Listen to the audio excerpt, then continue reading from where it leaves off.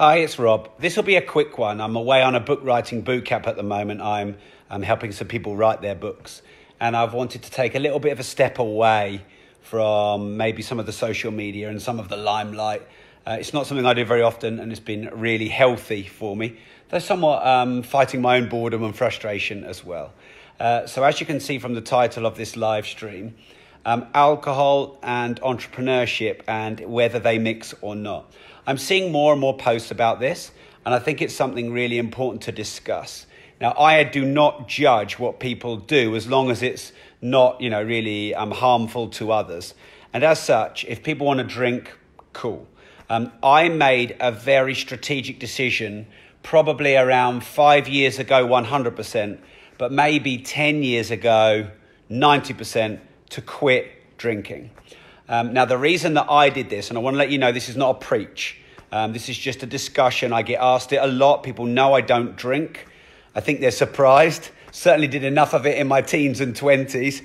There's probably some videos flying around there with my pants around my ankles or whatever. But as I got older, my hangovers got longer. And when I'm working for myself, I want to be on it. I want to be on it from the day I open the door to the day I close, the minute I open the door to the minute I close the door when I'm working for myself in my own business. And if it takes you 3, 4, 5 hours or 3 days to actually be, on it, energetic, the brain thinking quick, then obviously you're losing a lot of time. And time is money, and time is progress, and time is growth in business for sure. So I found my hangovers got a lot longer as I got older. Now, in the old days, I'd go out on the piss on a Thursday night, a Friday night, a Saturday night, wouldn't make any difference. But now, if I drunk on a Friday night, it would probably ruin me till Tuesday or Wednesday.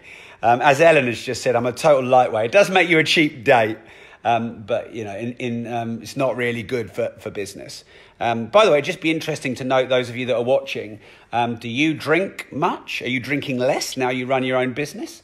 I don't actually think people should think it's okay to drink and then go to work and be hungover as fuck in someone else's business, because again, you're going to be performing at 50%, which might not be good for your career, not be good for your boss. I think people tend to do that because they think it's okay or they'll get away with it. If you, also for me, the benefit of drinking just over time, in my 30s, it just went. I'd have 1 or 2, they'd make me tired, I'd be grumpy, then I'd want to go to bed early, and then I'd still have a bit of a hangover the next day, and I only had 2 drinks. So I might as well have 0 drinks. Also, I'm an all or nothing kind of person, so 0 or 20 shots of tequila snorted through my nose, which we used to do at university, by the way. For me, all or nothing. But there's no doubt that it does affect productivity and energy and enthusiasm and your social nature. Now, what if drinking is very much a part of your social and business life? So maybe you could do it on a Friday and not on a Saturday, so that then Monday you're fresh. Maybe you could do it once a month instead of once a week.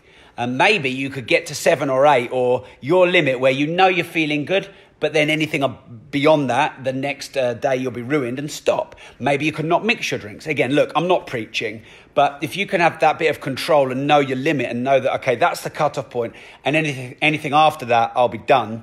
That's probably good self-discipline.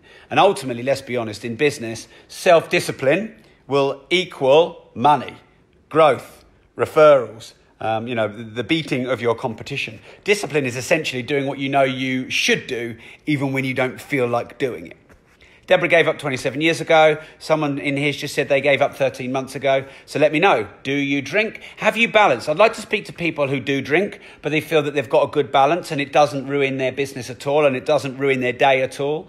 I just find my brain is a bit thick. Even if I drunk on the Friday and then I'm at work on the Monday, I'm just not quite as quick. And if you think that takes 5 or 10 hours out of your week, where it just makes you a bit slower and a bit more grumpy, then of course, compounded over 10 years, that could be huge. Paul has just said it's poison.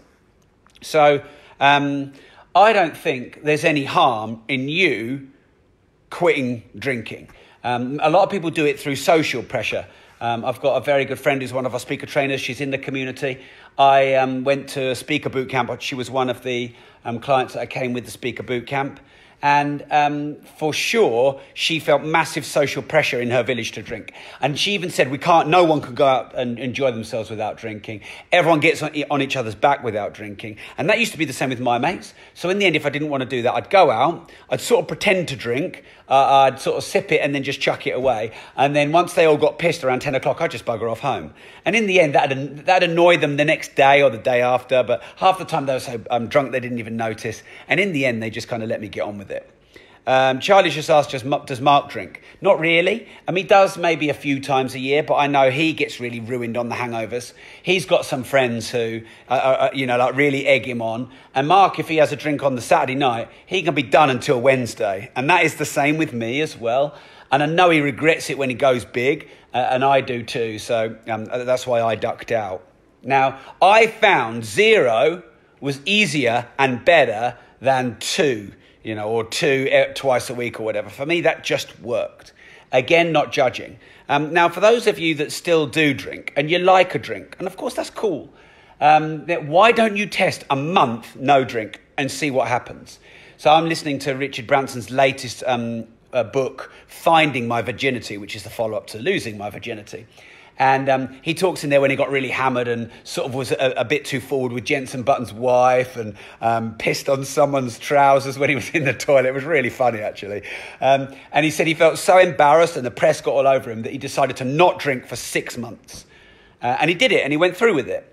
So those of you that do like a drink, and maybe you don't piss on people's trousers, but why don't you try a month, no drink, and see what happens? And if you find, you know what, I actually enjoy a drink once a week or whatever for a little bit with some control, go back on it. But you might find you don't enjoy it, and actually you're not going to do it again, just like if you give up sugar, or just like if you train 5 days a week for 30 days, or if you come off coffee for a month or whatever. So they're my thoughts. If I could summarize, I found the older I've got, the bigger the hangovers get, and they definitely affect your week. Even if you think you're not hungover, you're just tired, lethargic, and slower. For me, business and entrepreneurship is really important, and therefore drinking is not as important. For social pressure, I really don't care, and I'll just do whatever I think is right for me. If drinking was a big part of the social scene, I'd do it on the Friday. I'd have a cut-off. So I wouldn't get to the point where I'm completely out of control and I'm ruined, and I'd make sure that, I lose a bit most of Saturday, Sunday I'm better, and then Monday I'm on it again. I don't think you should worry about what other people think and all the social pressures. Incidentally, back to my friend who was on my speaker boot camp, who felt massive social pressure. She was also putting on a lot of weight, and I said to her, look, try it. Try going a few weeks and cutting it right down, and she did. And it's made a massive impact in her life. She's significantly happier, fitter, healthier, lost a lot of weight, and of course more on it, more engaged. You probably have your big arguments. You probably aren't your most professional when you're hungover, just like when you're really tired or you haven't had sleep. So anyway, they're my thoughts. I would love your thoughts. Remember, no judgment coming from me, because at the end of the day, drinking is a social thing. And for some people, it's right to do it, but just make sure, it doesn't affect your mood, and your business and your energy and your time. Thanks for tuning in. It is pissing it down outside, although you can't see. And remember, if you don't risk anything, you risk everything.